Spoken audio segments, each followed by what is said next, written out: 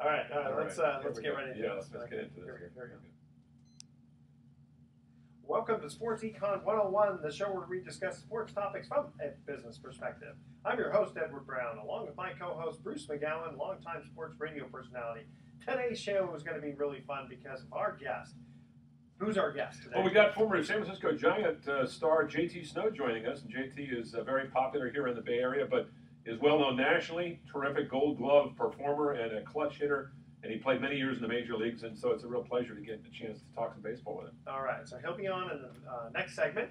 Want to also let people know at each commercial break we're going to ask a sports trivia question. We're giving away vacations to the first 3 emails with the correct answer. Vacations are not sponsored by the radio station, but by Lighthouse Resort and Marina. The vacations are free. Their only request, a $75 cleaning fee to cover the housekeeping expenses. Check them out at lighthouseresortandmarina.com. Today's trivia theme is going to be baseball careers they'd rather forget. Now, obviously, JT's is not one of those, but there's going to be a few questions here. We got 3 questions of me. You kind of laugh when you hear them, but then you'll go, oh, yeah, that's right. Those guys, oh, my gosh, yeah, I'd rather forget those, those careers, how they ended there. And when we get JT on in just a minute here, he did play with Daryl Hamilton. Kind of find out what's going on with that. Talk a little bit about the World Series 2002. Also, want to ask him about picking up Dusty Baker's son at home plate. That's right. Yeah, in the World Series against the Angels. Yeah, that'll be kind of fun. Yeah. All right, this segment of Sports Econ 101 is sponsored by Pacific Private Money, providing mortgage investments that are currently yielding over 8% secured by real estate, Bay Area real estate, by the way. It doesn't get any more conservative than that. You can check them out at pacificprivatemoney.com. You can listen to Sports Econ 101 on TuneIn Radio, iHeartRadio, Sports Byline USA, and CRN, as well as many other terrestrial stations around the country. Geez, I didn't know we had so many outlets. That's amazing. Oh, yeah. We hear from people all around the country. There you go. All right, stay tuned. You're listening to Sports Econ 101. When we get back, we're going to have J.T. Snow, former Giant, and Angel. That's right. You should mention he was starting his career with the Angels. That's right. Or actually, with the, believe it or not, in the Yankee farm system. We'll get into that. Okay, we'll get into that. Yeah. All right, stay with us. Yeah. All right, thanks for your patience, JT. We're now going to just save the file, and we'll get right into it. Yeah. Okay. So your boys must be he must be about a senior in high school or coming up. Yeah, he's going into his senior year. Wow. Yeah, my daughter's going to be 18 tomorrow, and she just graduated. Now she's headed down to Chapman University. Oh, yeah? Yeah. I grew up down there in Orange County. So yeah. Yeah, my son, he graduated, and then he's now living in Irvine. Where do you live down the peninsula, JT? Are you down in the San Mateo area or a little further south? Just further south. Okay. A little place called Emerald Hills, which is right above like Woodside. Oh, yeah. That's a nice area. Yeah, it's great. Yeah. Great weather. Great weather. Yeah, we're up here in Marin and Fairfax, where I live, and it's 85 degrees today. It was just gorgeous. I was up hiking around the lake with my dog and my buddy, and just beautiful up there today. Nice. Yeah. All right, here we go. No surfing this time of the year. The surf is all blown out and small. I'm bummed. Get away from the winter. That's the best time, right? I'm trying to get Bruce on the Mavericks, but he won't take me out. No. Go down there to look at that. My son's into surfing too. They have a little surf club at their high school, so they go over to Santa Cruz or like well, you get looking. His first choice for school is University of Hawaii. Oh yeah. Well, San Mateo Coast and Santa Cruz really have the best surfing in Northern California. I mean, there's so many good places. Yeah. All right, here we go, guys. Try to get over this stupid cold thing. Okay, here we go. Welcome back to Sports Econ 101. Again, I'm Edward Brown, your host, along with Bruce McGowan. Bruce, why don't you introduce our guest? Yeah, this fella is somebody who's very, very familiar to Major League Baseball fans, a good friend of ours who came to San Francisco in 1997 when Brian Sabean became the general manager. Brian Sabean's still working with the Giants, but this was Brian's first year, and he brought in not only J.T. Snow, but Jeff Kent, who became a terrific player, who came in a trade for Matt Williams. And he also brought in Daryl Hamilton, who tragically died earlier in the week in a murder-suicide. And, J.T., not to start things off on a negative note, but I know you and Daryl were friends. You played together a year and a half. He made quite an impression in the Bay Area with his ebullient personality, his terrific glove in the field. He was an outstanding ball player and worked on Major League Baseball television. Tell us a little bit about Daryl Hamilton and your friendship and the time you spent with him. Yeah, well, thanks for having me on, guys. And just a sad day yesterday, I found out through a couple of friends. And We all came to San Francisco that same year in '97, like you said, myself, Jeff Kent, Daryl Hamilton, remember Mark Lewis was at third base, Jose Vizcaíno was the shortstop. So we were all just kind of like the new kids on the block. And Daryl was kind of a veteran guy that had played in Milwaukee. And he, man, it was a sad story. And he was a great teammate, a great friend, a great player, a true center fielder, leadoff guy. Really just was kind of the straw that stirred the drink on our team. The leadoff guy was very vocal and always laughing and having fun. I know Bruce, you were around the clubhouse in those days and was always willing to do an interview, treated the media with respect, all his teammates, and was just a great guy. And he was doing great things on the MLB network. He was a great analyst, and I think he was doing some work with the Milwaukee Brewers radio team or TV team. And just, I heard about it yesterday, and I was in a fog like all day, and one of those probably the first teammate that I've had that's tragically passed away the way he did, and you just wonder what went wrong, and your heart goes out to his family. He had a little child, I think a 14-month-old, and he was he was the life of the party. He would go on the road. He was quick to organize dinners on the road, always hanging out in the clubhouse, and just a real spark for that '97 team. We won the West that year, beating the Dodgers coming down that last weekend, and just like I said, he was a great leadoff guy, really good center fielder, tracked the ball down. We always used to kid him because he didn't have the greatest arm, so we always had to remind him to hit the cutoff man. But get on base, steal a base, and I believe I played with him for 2 or 3 years, and then he went on to the Mets. And he's one of those guys that give you the shirt off his back, and then I remember seeing him a couple years ago and had probably seen him for 7 or 8 years, and it was like you just saw him yesterday. Sit down and have a beer with you and just talk and love life and baseball. So I was really in shock, and I still am today. I just can't believe he's gone. And it's hard to believe. And I remember that '97 season so well because the key game was late in the year. Brian Johnson, who went to Stanford, a great backup catcher, had the big moment with the home run that tied the Dodgers, and you guys went on to win it about a week and a half later. And that team was really the '97 Giants. You came back from a horrible, you weren't there in '96, but the Giants were really a terrible team in '96, and nobody expected you to win 90 games that year.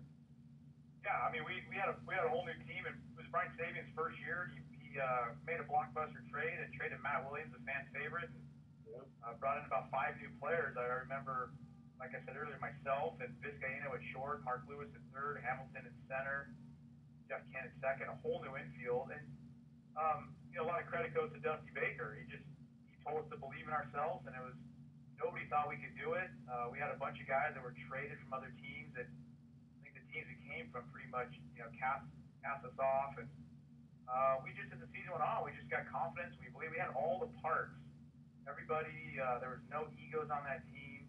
Everybody did their role, played their position, showed up every day, played hard in a really tough ballpark at Candlestick. It was all our first year, and took some time to get used to. But I tell you what, I still have a picture in my office at home. It's one of my proud pictures of when we clinch and we're all jumping on Rod Beck. Bill Miller, myself, and Brian Johnson, we're all hugging Rod Beck. So it was a great year. It was a really fun year. I think we got kind of the raw end of a deal for the home field advantage in the playoffs. We had to go back then. We had to go to Miami or go to Florida to play 2 and then come home for 3. And then we lost the first 2 and then ended up getting swept. But they've changed the playoffs now. But a great team, a bunch of good guys, and probably one of my funnest years in baseball, other than the '02 World Series run. But probably '97 stands out there, right there at the top. Yeah, speaking of the '02 World Series, wasn't that the year that you picked up Dusty's son at home plate? Yes, that was. And everybody is quick to remind me of that everywhere I go, even to this day. Aren't you the guy? And I said, yeah. And I said, nobody remembers that I hit 407 in the World Series. I had a hit in all 7 games, one of only 25 guys to ever do that. And all they remember is picking up Darren's kids. So No, we remember it. You know, listen, us Bay Area people remember it. Don't worry about that. Well, it was an interesting situation because Darren was, I believe, about 3 years old at the time, and Dusty had him as a sort of a little bat boy. He ran out of the field eagerly to get the bat, retrieve the bat from the hitter, and here comes, I think it was either Benito Santiago or Rich Aurelio or somebody comes steaming around third, and he's going to run poor little Darren over, and you had just scored a run, I believe, and so you just grabbed him. yeah, what it was I was on third, and David Bell was actually on second, and Okay. Kenny Lofton was hitting. Kenny Lofton was Darren Baker's favorite player, so he was in the dugout arguing with the other bat boy of who was going to go get the bat, and he was really too young to go out on the field, but Dusty let a bunch of the kids be in the dugout. Kenny Lofton hits a deep fly ball to right center. I go back to tag up. I believe there's one out. David Bell's halfway. The ball falls in, so I just jog home, and David Bell's, is 45 feet behind me because he's halfway, and I see Darren run out of the dugout. I know what he's doing. I know he's going to get the bat. And Benji Molina was catching for the Angels. Mike Riley was the home plate umpire. And as I'm coming to the plate, I know he's going across the plate to get the bat in the left-handed batter's box that Kenny Lofton had just left. And so I had to try and get him out of the way because I knew David Bell was coming in behind me pretty close. And luckily, I grabbed him by the jacket, stepped on home. I tried to kick the bat out of the way and picked up David Bell sliding in behind me. See, that's a quick thinking first baseman. Those are the kind of skills they teach you in spring training. I was a big hit with a lot of the moms around the Bay Sure. Area. Oh, good. Did Darren say anything to you, JT, when you picked him up like that? No? He didn't know what had happened. He was really wide-eyed, and Yeah. he didn't say anything. I asked him if he was okay, and he said yes. And I said, you know what just happened? He said no. And I took him back to the dugout, and Dusty just thanked me. So it was a moment you'll never see again because they changed the rule for bat boys have to be, I think, 13 or 14 now, and just one of those things. But anybody in my situation would have probably done the same thing. It's a great story because Darren's probably about the same age as your son now, about 16 or 17, isn't he? Have you seen him in the NFL? Yeah, I think Darren is a junior, going into his junior year Wow. up in the Sacramento area, Granite Bay, and he's already committed to Cal Berkeley on a baseball scholarship. Is that right? Yeah, Wow. He's a really good shortstop, second baseman in high school up there. And, Wow. I've been doing some work for the Pac-12 network the last couple of years, and the guys at Cal said that Darren Baker is going to be there in 2 more years. Wow. Excellent. Okay, we're going to cut to our first commercial break here. And JT, the way we do this, I'll ask a question. If you know the answer, don't say anything because when we cut to break, and when we come back, if you want to answer, go ahead. All right? You got it. Okay, so here the trivia question is baseball careers they'd rather forget. Who was the pitcher for the Mets in 1992 who went 2-14 and then went 1-16 in 1993? The first 3 emails with the correct answer are going to win a free 3-day, 2-night stay at the Lighthouse Resort. Email edward@sportsecon101.com the answer to that question. Again, I'm going to read it one more time. Who was the pitcher for the Mets in 1992 who went 2-14 and then 1-16 in 1993? And I remember that because it was sad. All of us kept rooting against him just to kind of see how he So you do. can set the record. Yeah. Exactly. Yeah. All right, stay tuned. You're listening to Sports Econ 101 with our guest, JT Snow. We'll be right back.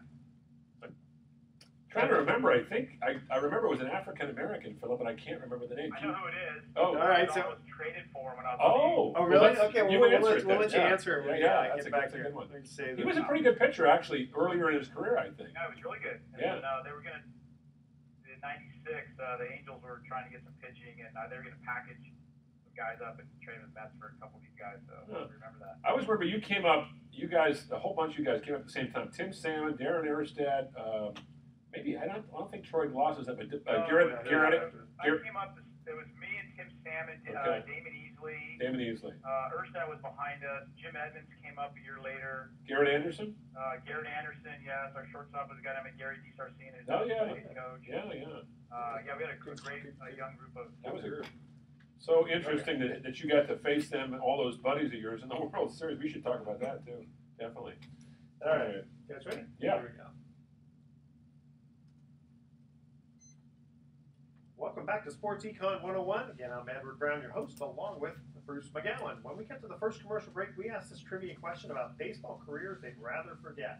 Who was the pitcher for the Mets in 1992 who went 2-14 and then 1-16 in 1993? And I understand our guest, JT Snow, knows the answer. Let him answer it. I think I do. I believe it was a guy by the name of Anthony Young. It was Anthony Young. Very good. And you have an interesting story to tell about Anthony Young, JT. Tell us that story.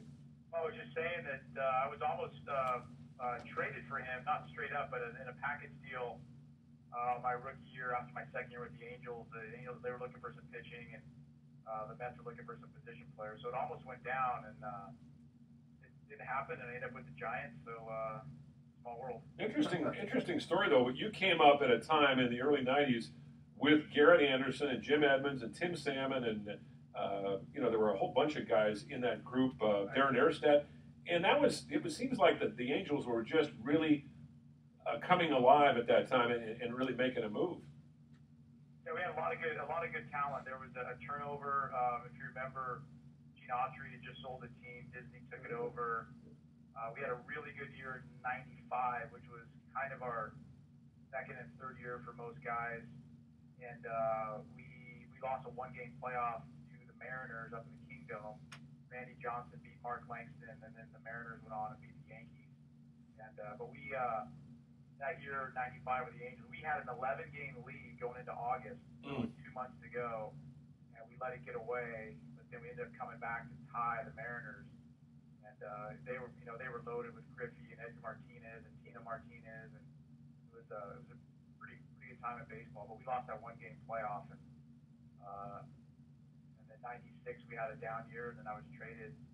Brian Sabian was the director of the minor leagues for the Yankees, who I was drafted by out of college and played in the Yankee minor league system for 3.5 years. So Brian traded for me from the Angels when he got the job here in San Francisco, and I was there for 9 years. You know, it's interesting, JT, you probably won't remember this, but back in spring training back in 2000, I think it was, I brought my son, and we happened to see JT in a restaurant, and we were trying to think, okay, well, we don't want to bother him, he's eating, right? But then someone had the idea and said, you know what, let's go up to his wife and ask for an autograph on a baseball. That's the best thing to do. And I approached the wife, right? Because, otherwise he gets approached all the time. So your wife was very, very sweet and allowed us to get, and as it turns out, there was you were with a big group, and we recognized your dad. So we ended up actually going to you and saying, hey, you think we could get your dad's autograph? And you said, yeah, you know what, nobody ever thinks about him anymore because now you're the star. He didn't say it that way, but basically that's what it was. So we went up to Jack afterward, got his autograph, and he was all like smiles, like finally people remember who I am. Yeah, he was a great wide receiver with the LA Rams, and you grew up as a kid, I guess, JT. Even though your dad was probably out of football by the time you were recognizing and following the NFL, that your dad was a legend down in Los Angeles. Yeah, he retired at 76, and I was 8 years old. And I remember, a good 2 or 3 years going to the Coliseum, watching Roman Gabriel and my dad, and they just had great teams. And I remember one of my dad's biggest, of his athletic career was not a letdown or anything, but he played in 4 NFC championship games and lost them all and never made it to the Super Bowl. So it was they either lost to the Dallas Cowboys with Roger Staubach, or they lost to the Vikings with Fran Tarkenton. I remember as a kid watching those games, and on the, a lot of times they were on the road, and I remember as a kid just crying after the game because they came up short again, and then I'd have to go to school the next day, and I knew the kids were going to give me a hard time about, your dad didn't make it to the Super Bowl, and kids at that age when you're 6, 7, 8 years old can be pretty ruthless. So it was a great childhood. It's a lot of fun. I met some great players. My dad would always take me on Sundays in the Coliseum after the game. He'd always take me to the visitors' locker room because I knew all the Ram players, and that's when they had the fearsome foursome: Erlen Olsen, Deacon Jones, Rosie Greer, Lamar Lundy. Like I said, Roman Gabriel, and then my dad would always take me to the visitors' locker room after the team they just got done beating heads with, and I got to meet like Terry Bradshaw and at the time O.J. Simpson, he was a great running back, and Roger Staubach and all those guys. So wow. It was a really good childhood. Wow, what a great experience. And then of course, moving much further ahead, you mentioned after you got traded to the Giants, you got to play against your old team, the Angels, in the 2002 World Series, which was a heartbreaking series, but it was a terrifically exciting series. Yeah, it was. I still think it's one of the best World Series today going Game 7, and we had a couple close games, a couple blowouts, just back and forth, and we lost Game 6. We were up by 4 runs with 7. We needed 7 outs, and a home run by Darren Erstad, and then Troy Gloss got a big hit. I think Salmon got a big hit, and Game 6 slipped away. Scott Spezio hit a 3-run homer over Reggie Sanders in right field, and but after the game we shook it off and we said we're going to come back and get him tomorrow. And Game 7, and then the Angels had a rookie going by the name of John Lackey who's still pitching, and he shut us down. They won, and we didn't. And I think about it all the time because we could have been the first team in San Francisco history to win a world championship since it came to San Francisco. And you run into a lot of people nowadays, and now that the Giants have won 3, and it's been great. But it's funny because a lot of people still come up and say, I think that 0-2 team offensively was better than any of the Giants championship teams now, but we just didn't have the arms that they have now. We had a good rotation with Kurt Reeder and Russ Ortiz and Levon Hernandez, and Rob Ninn came out of the bullpen, but Rob Ninn was his shoulder and elbow were blown out. He was that probably ruined his career, that 0-2 World Series. So it was fun. There's a highlight to play in the World Series. I wish we would have won it, but life goes on. I tell you, I'm still upset about that too. even though I'm a big Giant. I am too. I was sitting next to Mike Krukow and Dwayne Kuiper, the Giants broadcasters, because it was a big booth up there, and Krukow was looking over at me and saying, "Hey, we're only off mic." He was saying, "Hey, we're only 8 outs away." And then after Spezio hits the home run to make it 5-3, he looks over at me and says, "Don't say another word. Don't say another word." I said, "I didn't say anything, Mike. You were the one who was saying it was 8 out away." Sometimes you gotta wonder if it's harder on the fans than it is the players. Just because you're sitting there, you can't do anything about it except just watch. I felt so badly for the players. I know Sean Dunston, who's a good friend of ours, said he was up in the clubhouse and he was walking downstairs. That was his last game in the major leagues, and he was saying to himself, "God, we're finally going to be world champions." And as he's walking down that long tunnel to go back to the dugout, JT, he said he heard the roar of the crowd and he thought, "This is not good." Right. Yeah. It was hard. I mean, that was a hard one to swallow. I mean, that was tough. Yeah. Well, I got to ask you about 2 guys in particular that you played. One you played with and one you played for. You mentioned Dusty Baker. I got to ask you about Dusty because he's pretty much out of the game now as a manager. But what a great run! Almost 20 years as a skipper, almost 15 or 20 years as a player, and may have been one of the best managers in terms of his relationship with the guys. Tell us a little bit about Dusty and what made him so special. Well, he managed like he was still a player, and he was always pulling for his players, and he wasn't far removed from the game, so he knew how hard the game was, especially hitting, and he tried to stick with guys when you were struggling and try to pump you up, and his communication skills, I think, were really good. He'd let you know you're going to have a day off tomorrow, or if you're struggling a little bit, we're going to sit you down for a couple days, or and he was, I give Dusty a lot of credit because in the game today, the way it is, I don't think it's that hard. Not taking anything away from any manager, but you just play the percentages nowadays. You bring the righty in against the righty and the lefty against the lefty, and you look at the lineup and this guy's hitting 400, so he's going to start today, and this guy's going to sit. But Dusty didn't do that. He believed in his players. He gave you a chance. He went against the grain sometimes and left the righty in to face, the lefty, or let a lefty hit against a left-handed pitcher, things like that. So. Yeah, sometimes you just have to get a feel for the game. That's not the case nowadays, and he didn't care what the media said, or he didn't care what other people said. He was going to back his players up, and our clubhouse was always loose. We always had music, win or lose, and he made us believe in ourselves. So a lot of the credit, I know towards the end of his career, he got some criticism for the way he ran a bullpen or the decisions he made, but that's just the way he was, and it's baseball. If it comes out the other way, then he looks like a mastermind. He looks like the smartest guy in the world, but it didn't happen that way, and especially when the Giants beat the Reds, when they swept them that couple years ago in 2012. But he's got nothing to hang his head about. He was fun to play for. Yeah, I remember that Dusty being a Dodger, he was just hated by us Giant fans, and I remember some idiot in the right field poured some beer on him. And It upset me because it's just so stupid. And then suddenly he's now the manager of the Giants, and now everybody loves him. You know, it's a very fickle. No, that's fans are supposed to be fanatic, and fanatics are rarely sane. What about Barry Bonds? Let's Oh yeah. Get into Barry because we have to get to a quick commercial break. When we come back, we do want to ask you a little bit about Barry. No. Okay. Okay, so here's our second commercial break trivia question: baseball careers they'd rather forget. All right, I'm going to see if JT knows this one. Robin Yount was a Hall of Fame shortstop and center fielder.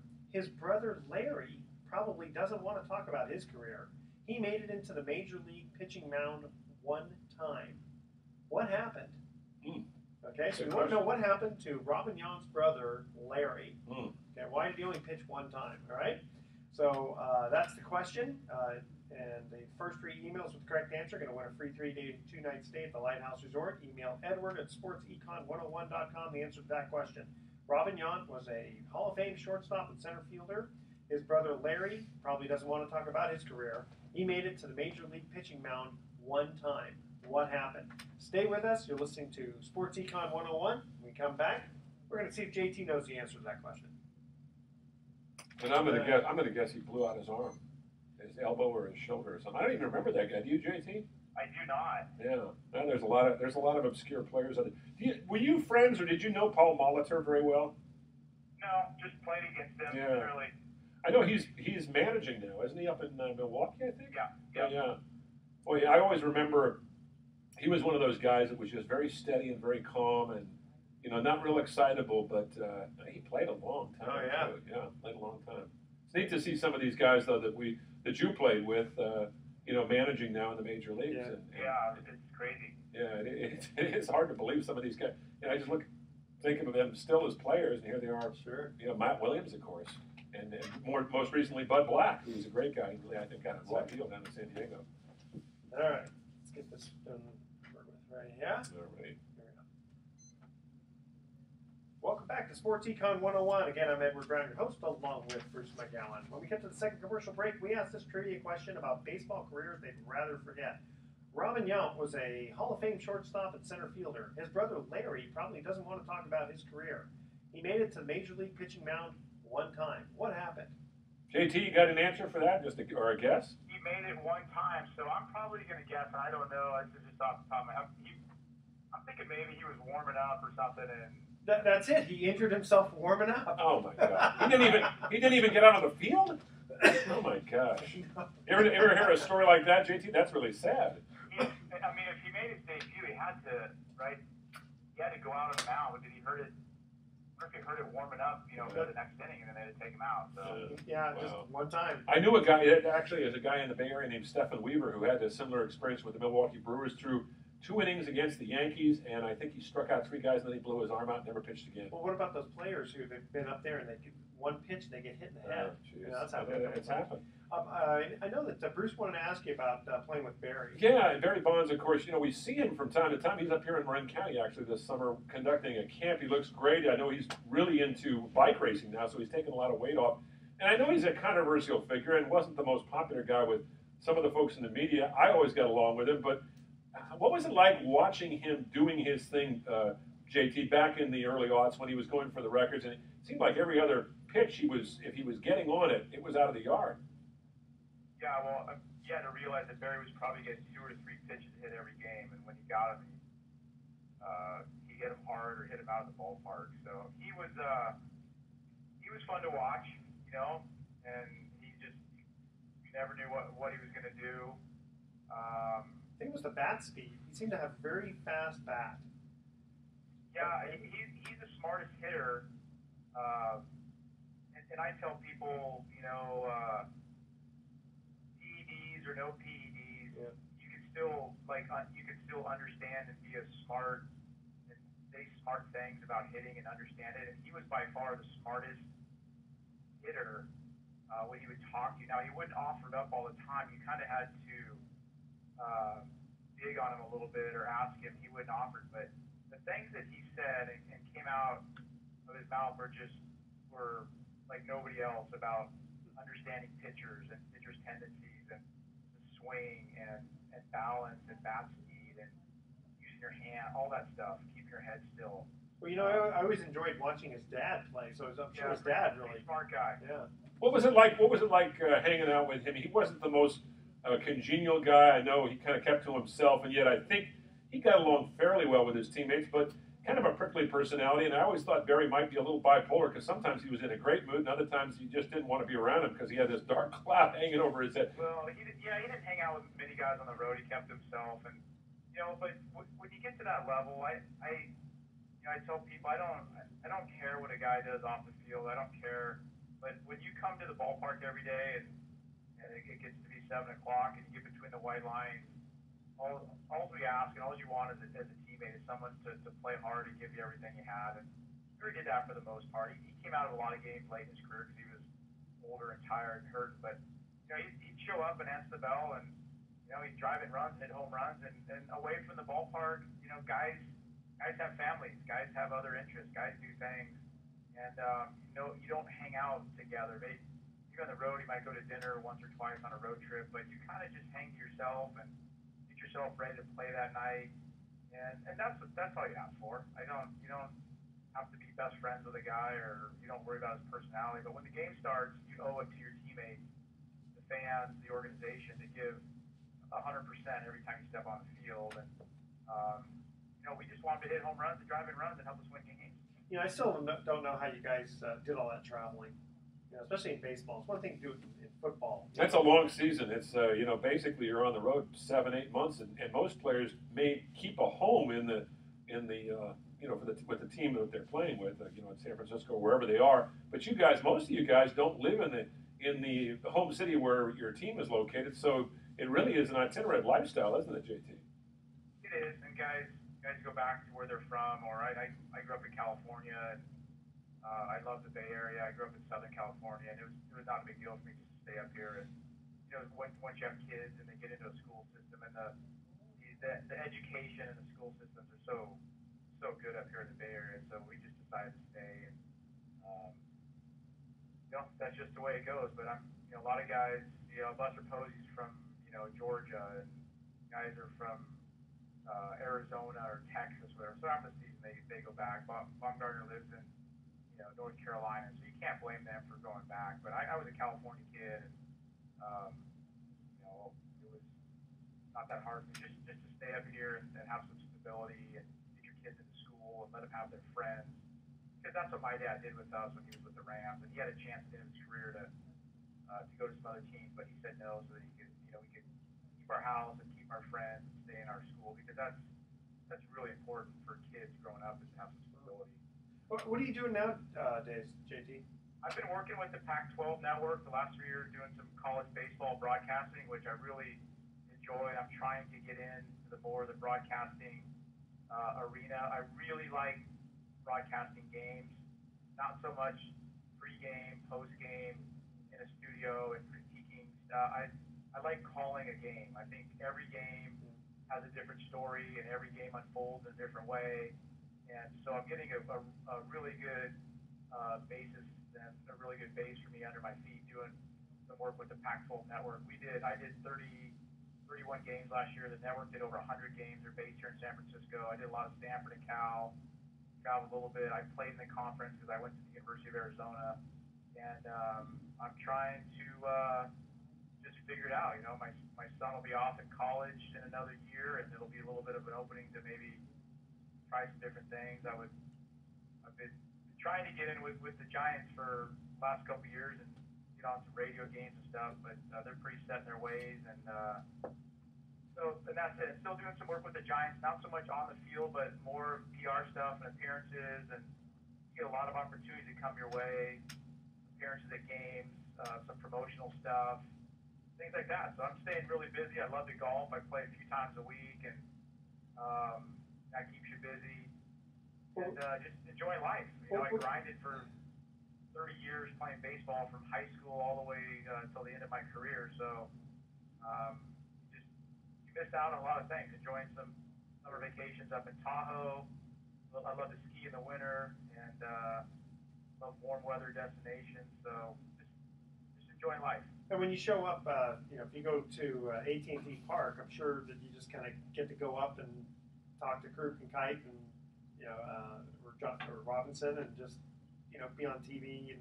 You mean John Miller? John Miller. Yeah, yeah. Why do I say that? Well, Ted Robinson was there a long time. Yeah. I have to say that. Yeah, what you said about the play-by-play, though, I couldn't agree with you more because I've worked in broadcasting for 40 years, and the most fun I've ever had was when I did play-by-play because you're at the game, you're talking about the game, you're not having to sit there and critique it. And you're right, JT, that is so much more fun. Yeah.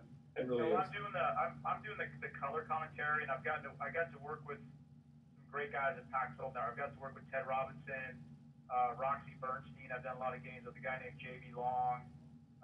Some really good guys, and it's a lot of fun. I do the color commentary, and we know the game a little more in and out than the average fan. So that when you bring up a situation or where the outfielder should have thrown the ball, where the guy running it, where he should have bunted to, where watch this pitch, the pitcher missed his spot, and that's why the guy hit it out of the ballpark. You're supposed to go down and away, but it ran back over the plate.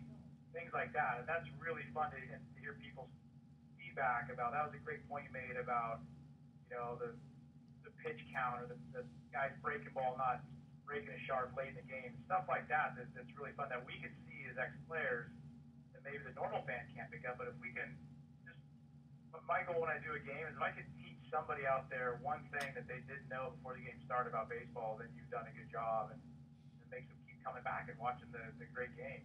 Well, that's one of the things. You gotta know your pitchers. You're facing them, right? Yeah.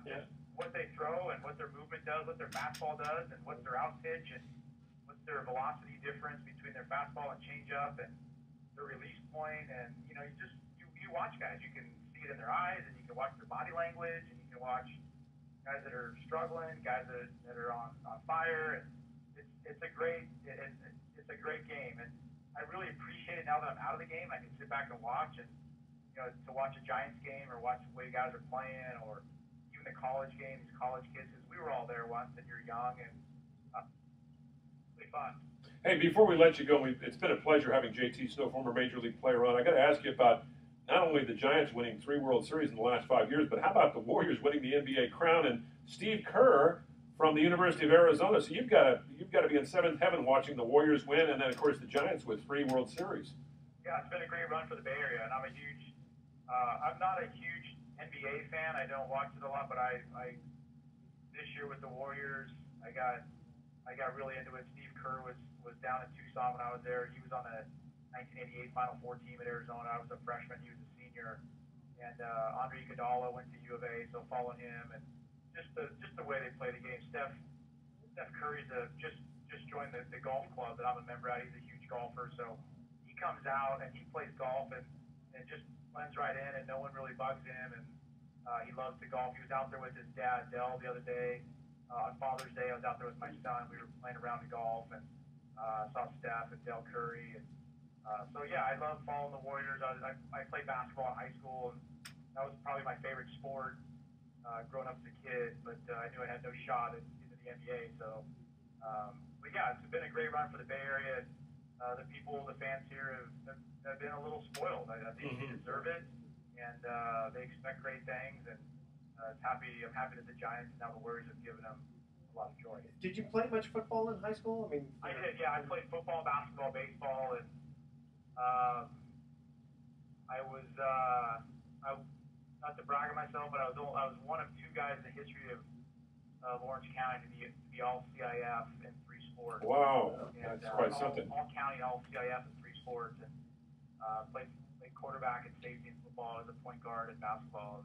Wow. And did your dad try to push you into football or out of football? No, not at all. He just wanted me to play, have fun, give 100%. And he was actually happy when I chose baseball because he knew the dangers of football and the injury factor. So my dad was a really good baseball player in high school and had a chance to sign out of high school with a couple teams. He was a center fielder, and so he loved that I chose baseball and really liked following my career. And so yeah, never pressured me, and I think I tell people that's one of the reasons you see so many sons of former athletes make it, because they don't push their kids. They've been to the top. They know what it takes. They don't have to live through their kids. And I see the youth sports today, so many parents are pushing their kids because they've never been there, and And I'm the same way with my son. He's a high school golfer. And he's a really good player, but I don't push him. Let them figure it out on their own, and if they have the desire and they have the will, they'll figure it out. Not that my son's going to be a PGA professional, but you want them to have fun and give everything they have when they play and have no regrets. So that's the way my dad was with me, and you see a lot of former athletes, their kids end up climbing the ladder because there's not that pressure on them. Their parents, the dads don't put it on them. Yeah. JT Snow, thank you so much for joining us here on Sports Econ 101. It's great catching up with you, JT. We'll see you out at the ballpark, I'm sure, very soon. Okay, yeah, no problem. Good luck. Have fun on your show. All right. What a great guy. And I have to say, it was always a pleasure dealing with him after games because he never was in a bad mood. No, he's always a good guy. Yeah. Okay, last trivia question. What major league star pitcher broke a 110-year-old record for the worst ERA in a 10-plus start season, going 4-7 with a 10.64 ERA in the year 2000? Ooh. Stay with us. Sports Econ 101 will come right back. And I have no clue. I have no clue on that one. I'm sure it'll be a familiar name, though. Yeah, oh yeah, you'll know. Yeah. Well, we got JT, and Vernon, of course, was typically, nice about it. He said, "Oh man, don't worry about it. You can get me next week." Yeah. Vernon's such a great guy. He really I don't know what it is about. I think I told him once. I said, "Vernon, I think you got the happy. What is it? The happy gene." Yeah. He's just a happy guy. He's a happy guy. He's always positive. And if you keep that attitude like that, you just create more of that around you. Yeah, and exactly. It's not only just self-perpetuating, but you create a world around you that's happier. So I'm learning that from my wife because I have my little, I'm learning to be less moody. Well, I don't know much about Vern's upbringing, but it sounds like it was pretty solid. Yeah, So that it's helps real a lot. close. Well, it makes all the difference in the world. You show me a person who's happy, and I'll show you a happy home life. You show me an unhappy person, chances are broken home, unhappy childhood. Chances are, yeah. All right, ready? Here we go. Last one. Welcome back to Sports Econ 101. Last time for today, I'm Edward Brown, your host, along with Bruce McGowan. Now, we stumped Bruce on this one. Here's the question. Have a clue on this one. What major league star pitcher broke a 110-year-old record for the worst ERA in a 10-plus start season, going 4-7 with a 10.64 ERA in the year 2000? And was it a reliever? Do I have a hint on this? No, he's a starter. He's a starter. Okay. And he's still pitching today. I Still believe. pitching today. And he's now a very good pitcher. Tell me. Roy Halladay. Roy Halladay. Roy Halladay. Yeah. And I thought Roy Halladay retired recently. Didn't he retire? No, I think he's still pitching. Is he pitching? Okay, I thought he retired. That just blows me Yeah. away. Yeah. Roy Halladay had an ERA over 10 in 2000? In 2000, yeah. Wow. With over 10 starts. Wow. Yeah, from going 4. It's funny how he went 4-7. He must have had to get some good hitting. That guy behind him. that guy had ice water in his veins. He was one of the toughest guys on the mound. You'd never want to face him. Yeah. Didn't he pitch either perfect game or no hit or like in the last? Yeah, no question. I mean, he was the top of the line. He was the the gold standard there for a couple of years.